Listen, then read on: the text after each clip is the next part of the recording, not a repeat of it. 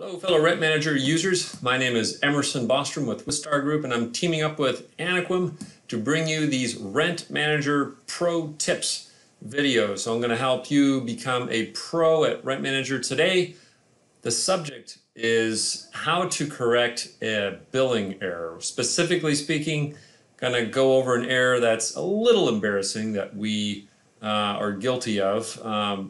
We accidentally billed out too much on a work order and then did a partial payment, and so now we've got to correct our error. We've got to get that money back to the owner and then correct the bill so that we're charging the correct amount. So I'm showing you this bill right here, and the total amount of the bill is $1,737, and then we did a partial payment of $1,229.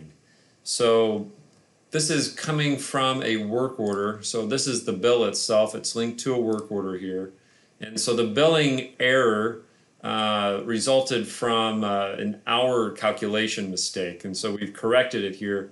And so the bill is actually only supposed to be $145. So this is kind of a big embarrassing mistake. So I'm going to show you how I'm going to fix this right now. So first I need to get rid of the remaining balance of this bill.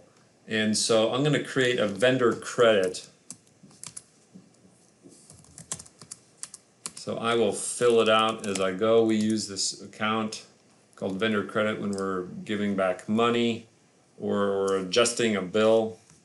And I'm going to reference the work order itself. Just call it a billing error. Alright, so now here's the credit. I'm going to open that up.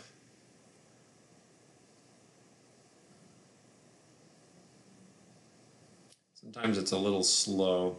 And so I had already pre-filtered the vendor credit module to pull up this credit. And so, in case you're curious, the way that I did it, I made a property filter, just did properties that begin with the street address of that property, and I clicked save and apply. But anyway, I'm going to apply this full amount, and that'll clear it out. So once I do that, then that will clear out the remaining balance of that bill.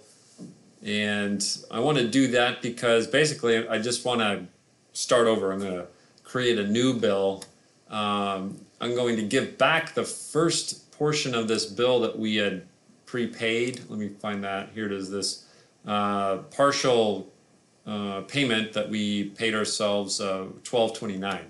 And so here I've got the credit. I've already made it. I put it against the expense that the bill initially came out of, this locksmithing expense. And then I'm going to transfer the funds back to the owner. So this is the journal that I did to complete that. And now what I can do is rebill this work order. So essentially what I'll just do is I will recreate this.